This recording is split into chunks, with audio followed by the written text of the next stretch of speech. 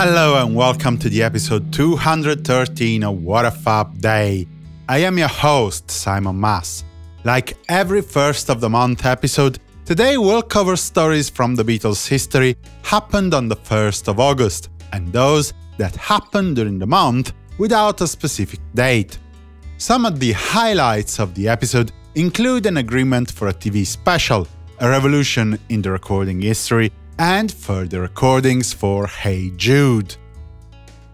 In early August 1960, the Royal Caribbean Steel Band, the resident band of the Jacaranda Coffee Bar in Liverpool, signed a contract for a lengthy residency in Hamburg, West Germany, leaving the club without notice. Alan Williams, a local manager who was acting as the de facto manager of the Silver Beatles, investigated the matter and landed a contract for Derry and the Seniors, one of the other bands he was taking care of. Soon, letters started to arrive with enthusiastic remarks on Hamburg and its nightlife, and with details of the business opportunities other local bands could enjoy overseas. Williams decided to send a second group over. The Silver Beatles were his last choice, but they were the only one readily available. Rory Storm and the Hurricanes were on tour in North Wales, Cass and the Casanovas were in Scotland backing Duffy Power, and Jerry and the Pacemakers refused the offer. Reluctantly, Williams asked the Silver Beatles. The lads agreed, but they needed to find a drummer before leaving. When Williams wrote to Derry and the Seniors about the imminent coming of the Silver Beatles, the band wrote back complaining that such a bum group, quote-unquote, would spoil the scene for everyone else. On the 1st of August 1962, the Beatles, featuring Pete Best on drums, performed a lunchtime and an evening concert at the Cavern Club in Liverpool. After the initial scouting on the 26th of July, see episode 207 for that, members of the management of the Manchester-based Granada Television were in attendance again during the evening performance. They were finally impressed enough to make up their minds and contact the band to arrange for a television crew to record part of the 22nd of August lunchtime concert for a TV special.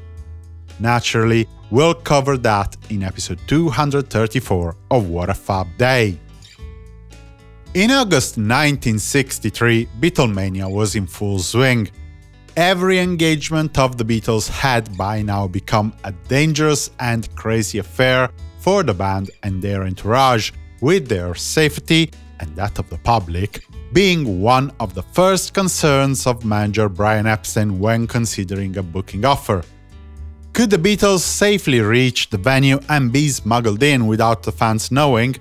Could they later escape said venue and reach their van to be driven away safely? Road manager Neil Aspinall would often be used as a human shield to protect the escape, but this would clearly not do.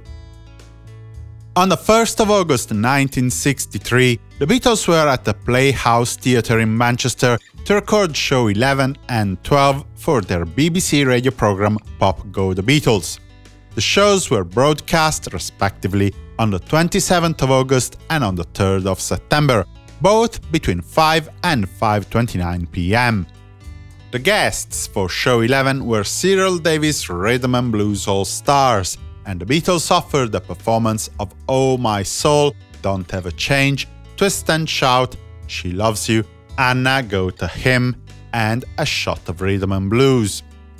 Brian Poole and the Tremolos were instead the guests of show 12, during which the Beatles performed From Me to You, I'll Get You, Money, That's What I Want, There's a Place, Honey Don't, with John Lennon singing the lead vocals, and Roll Over Beethoven.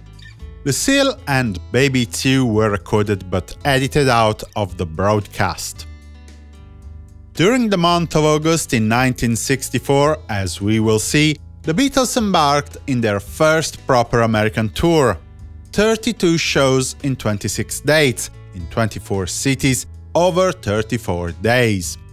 Supported by the Bill Black Combo, the Exciters, the Righteous Brothers and Jackie DeShannon in all the dates, This was a real tour de force.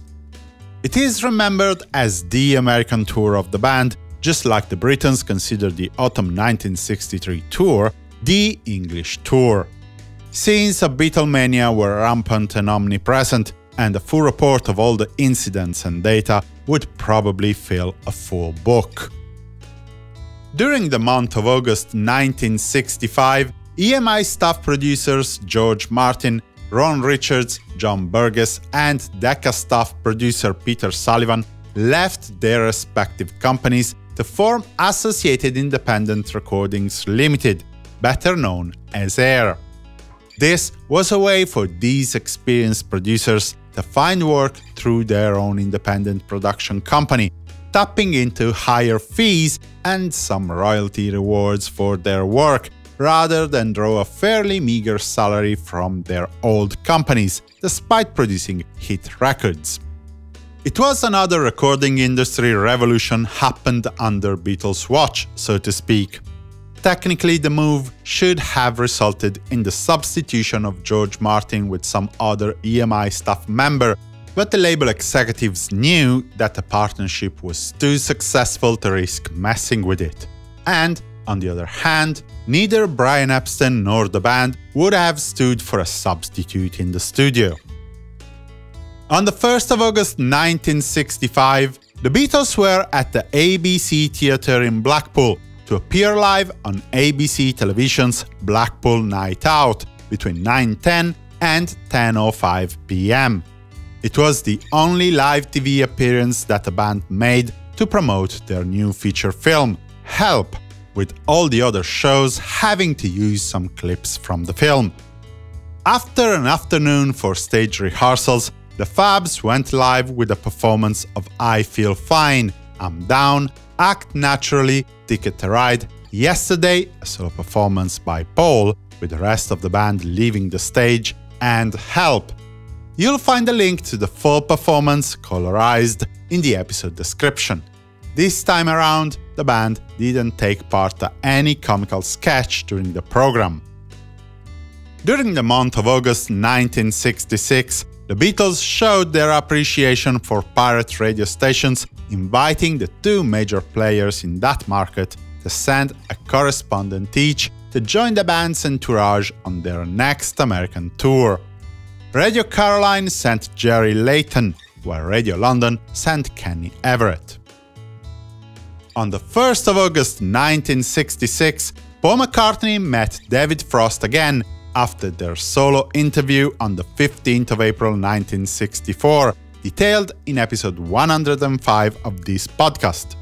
This time the aim was to tape an interview for BBC Radio's David Frost at the Phonograph, in which the program host chatted with Paul, the personality guest, commenting on everyday matters while playing old and new records. The chat was taped at the BBC Broadcasting House in London and aired on the 6th of August between 12 noon and 1:30 p.m. On the 1st of August 1967, George and Patty Harrison, Alexis Mardas and Neil Aspinall flew from London to Los Angeles. One of Patty's sisters was living in San Francisco and had decided to return to live in UK.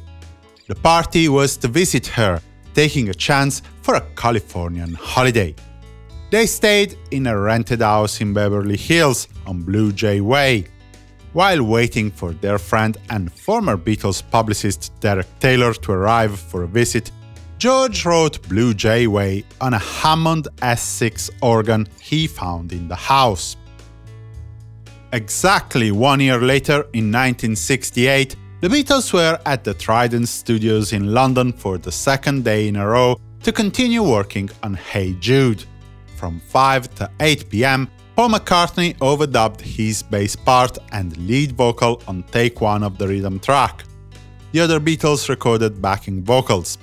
Then, starting from 8 p.m, a 36-piece orchestra overdubbed the arrangement that George Martin had prepared for the occasion, receiving £25 for it, about £440 in 2020 money. The name of the musicians have been lost, but there were 10 violins, 3 violas, 3 cellos, 2 flutes, 1 contrabassoon, 1 bassoon, 2 clarinets, 1 contrabass clarinet, 4 trumpets, 4 trombones, 2 horns, 1 timpani, and 2 double basses. The classically trained musicians were also asked to contribute to the crescendo constituting the coda of the song, clapping their hands and singing the refrain, but at least one of them refused, walking away commenting, "I'm not going to clap my hands and sing Paul McCartney's bloody song." On the 1st of August 1969, the Beatles were at work in the EMI studios. Between 2:30 and 10:30 p.m., they recorded 23 takes of the rhythm track of Because, with George Martin on Baldwin Spinett harpsichord, John on electric guitar, and Paul on bass. Only 3 takes were actually complete. Ringo provided a gentle hi-hat accompaniment to keep time that was not used in the final mix, but that can be heard on one of the reissues of Abbey Road. Then, John, Paul and George started recording the harmony vocals, taping the first of 3 sets of 3-voice choirs that were used in the final mix. It was the last time that the 4 Beatles began working on a new song together. Before closing the episode, allow me to thank you again for your support. Share this episode on your socials if you like, and please visit www.simonmas.com/support to learn more about all the things you can do. See you tomorrow for more stories from the 4 you love. For the moment, I wish you a good day and a fab continuation. Simon Mas, music you love.